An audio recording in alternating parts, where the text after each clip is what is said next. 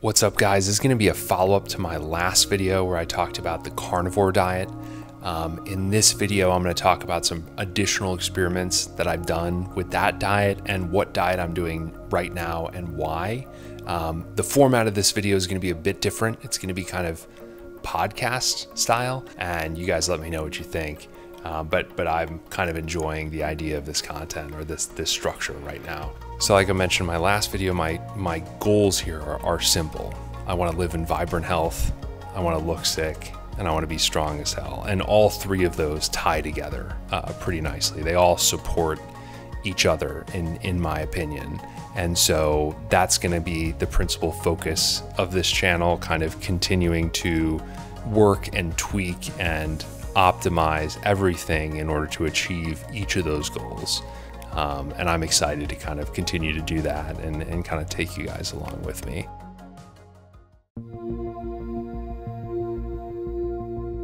What I liked and disliked about the carnivore diet, I liked that it did seem to reduce my systemic inflammation. My nasal congestion was improved a bit. I felt like my airway was a bit less inflamed, and overall everything felt very good. My joints felt very good. And so that's one benefit. I lost a ton of weight. That's another benefit, but you know, it could be a pro and a con. Like I feel like it'd be a very hard diet to like support strength gains and support muscle gains, but to lean out, it does seem effective. But in terms of the downsides, you know, one, I would be hungry towards the end of it, but meat just looked disgusting. Like I just had zero interest in eating any kind of meat by the end of it. Kind of I did it for several separate periods ranging from 4 to 7 days, and I've done that a few different times. Workout intensity suffers. At least that was my experience on the diet. And it wasn't a magic bullet for me. Now, if I knew that it would just cure my sleep apnea, then okay, game over. I could tough it out despite, you know, kind of the imperfections and things that make it harder to sustain. I would be able to kind of just grind it out because it's worth it to me. But it wasn't. It made some marginal improvements. So I am not doing carnivore right now. What I'm doing right now is something called animal-based. And this is not something that I have come up with. Dr. Paul Saladino, otherwise known as Carnivore MD, is the one that I kind of learned about this diet from. He was historically carnivore and, you know, kind of had some autoimmune issues that he wanted to heal. Carnivore worked, but ultimately he reintroduced carbohydrates in the form of fruit and honey, and it kind of helped him maintain a lot of the benefits of carnivore while introducing carbohydrates and improving performance. And so to kind of put it in perspective, basically there's 4 kind of key things that I'm eating on a daily basis. And this is me personally. One is, you know, high quality meat. For me, it's grass-fed ground beef.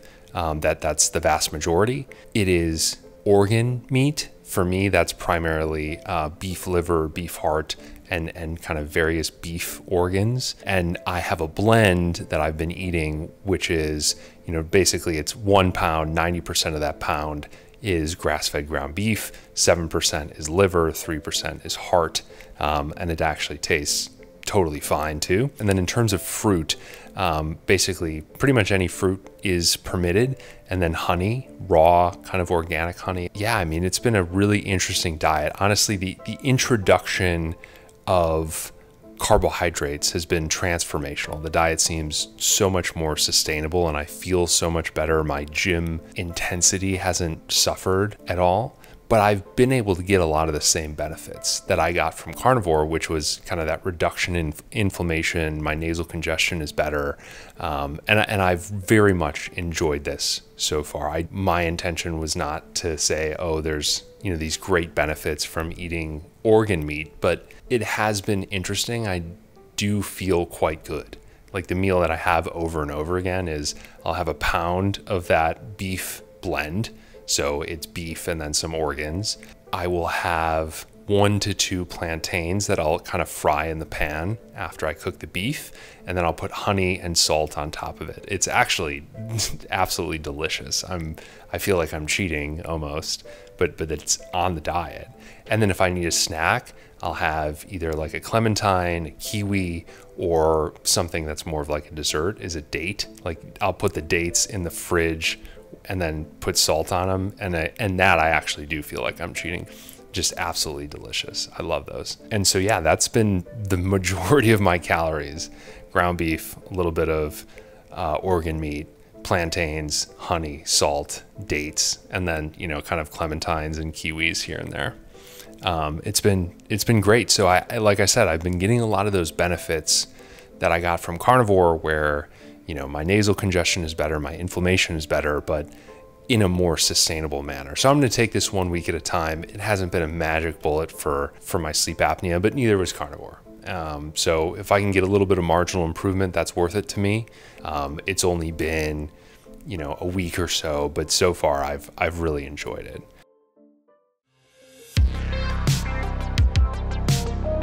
On my training, you know, I've been sticking with minimalist training. I'm at home for a little while, and I have kind of set it up so I can do pretty much everything that I need to do here at home in the small gym in my condo building.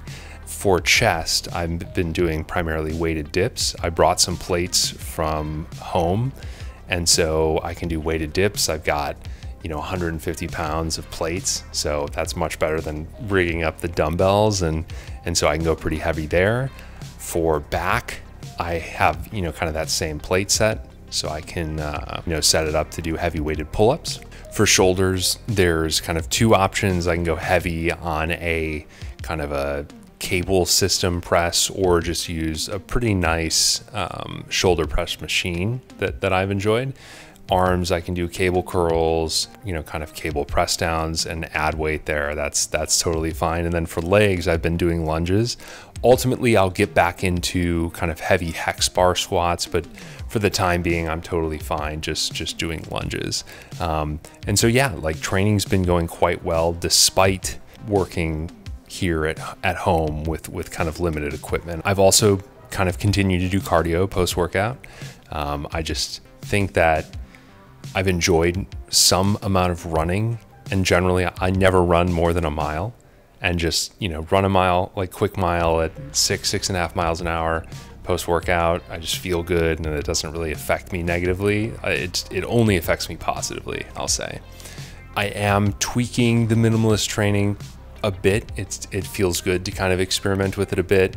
You know, everything works until it doesn't. And to be clear, that the training approach still does work, but in a perfect world, you would train, you know, kind of very heavy and supplement that with some volume work as well. And so I'm working on kind of the most efficient way to incorporate some level of volume. So that's kind of my next thing that I've been beginning to experiment with. In terms of sleep, the diet has been helping with that a bit. I've been kind of continuing to stretch. I have a really interesting stent coming that is kind of aimed at stabilizing my upper palate. That could be pretty cool. It's removable. It's something that's been available in Europe, I think, for quite some time, but it recently has become available in the US. So more to come there. And to the extent you have any questions about this or kind of anything else, please feel free to leave them below in the comments. But regardless, thank you very much for watching. I appreciate all you guys, and I'll talk to you soon.